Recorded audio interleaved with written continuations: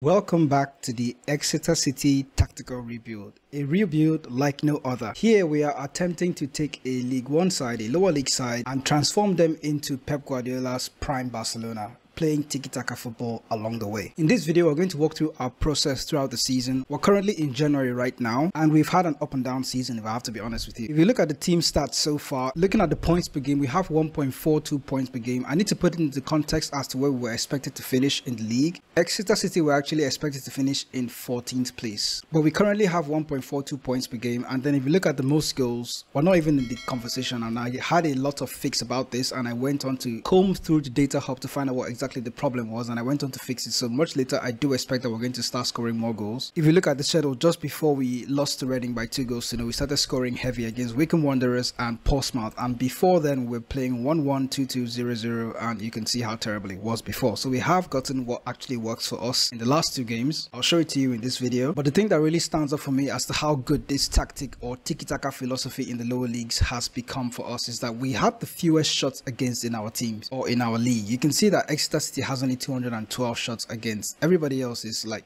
you know, second, third, fourth, fifth, which is ridiculous really. We normally have the ball, so the opposition rarely has time to actually, you know, pepper our goal. We also have the best pass completion in the league with 90. I think we were in second place before, but now we're all the way up in 90% as the best passers in the league. Bolton and Portsmouth will obviously make a case, but I'm sure at some point we're going to overtake them and become the lone passers in the league because I'm not changing my style for anything. Funny enough, we also have the most clean sheets. Okay, not the most. Bolton are in there, but we have 8 clean sheets, and then Bolton actually has 11. Bolton, Charlton, and Northampton Town do have 11. So we're doing quite well in the league, but we are in 10th place.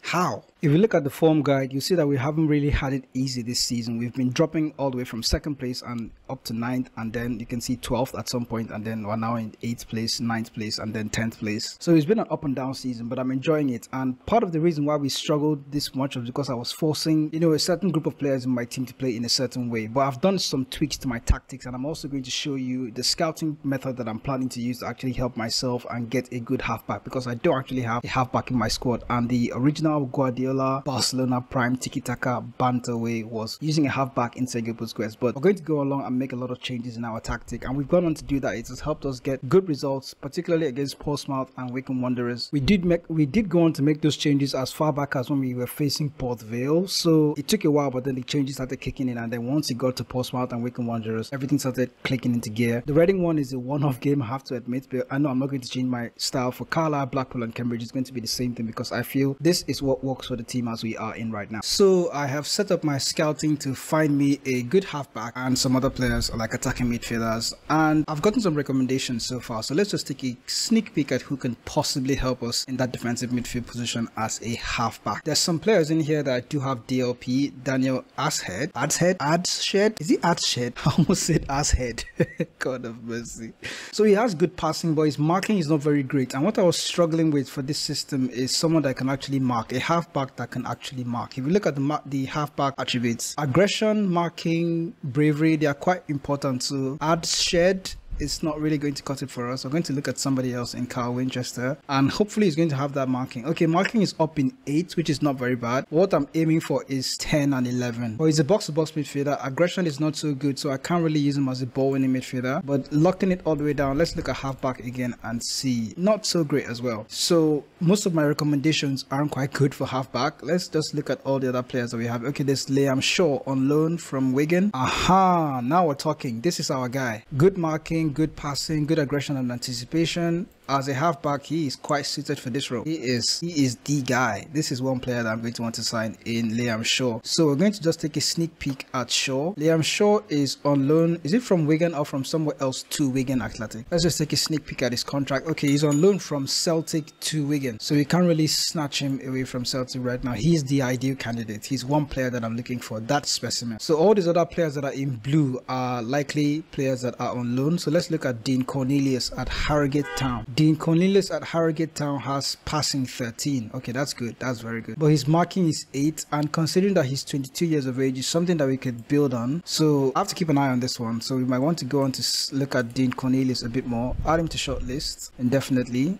and ask my scout to maybe scout him a bit more, get a report for me for about a week, and we'll take a sneak peek at him. There are a few more players in here. Thomas O'Connor at Wrexham. Now you're talking. I do like this one. I think I'm going to go immediately to sign Thomas O'Connor. Let's just look at his report and see what he has for us. He's the leading Sky Bet League 1 player, so that's good. Good for Sky Bet League 1. And I think Wrexham is currently in League 2, so we can actually snatch him away from Wrexham. Try to make an offer for Thomas O'Connor. He's going to cost us 46k. All we have is 140k in the... Okay, no, we do have a lot more than 140k. Okay, 237k. Got a bit of money to spend, so let's see what we can do and try to bring in Thomas O'Connor. So once we get Thomas in, we can look at our tactical changes and see what we can do. So I'm just going to offer 50 at first and see what they say. So just 475k. Oh, you have got to be shitting me, bro. Oh, no way we're paying that. No way we are paying that. So let's see how we can tone this down. Or can we get a loan offer for him? Okay, Wrexham are reluctant to let him go out on loan, but if we take out his entire salaries and ask them to maybe pay him like 1k a month for him, hopefully, let's just see.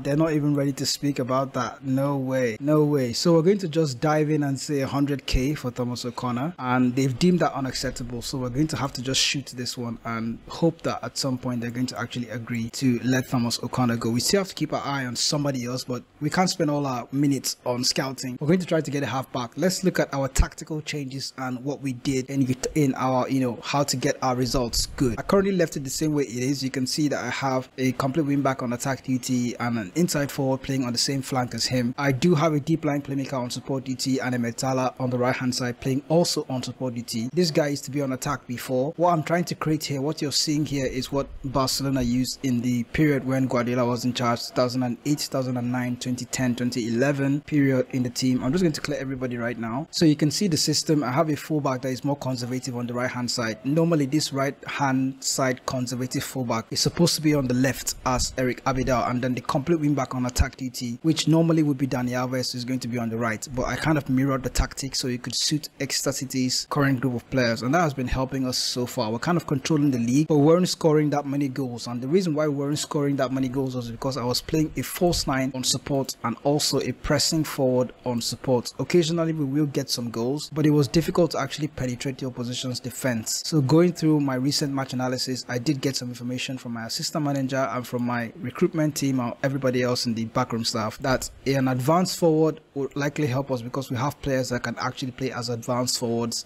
and then that could help us get a lot more goals, and that's what we did. And then we did get a lot of goals against Wycombe Wanderers and Portsmouth. We did also score a few goals in the other games that we drew, and against Reading it was kind of one of the tough games because I think Reading is trying to, Reading are in the promotion places. So team instructions wise, we always had this passing directness on slightly lower, or if possible very low and much shorter passing, but that could help us control the game a lot, but we weren't able to break teams down and score goals. So the assistant manager, based on the data hub analysis as well, encouraged that we should go for a slightly higher tempo, and that's what we're using right now. That's what I'm going to use throughout January, to be honest, to see how the team actually operates with that. We're not really walking the ball into the box right now, but the shorter passing and slightly higher tempo is going to help us try to break teams down.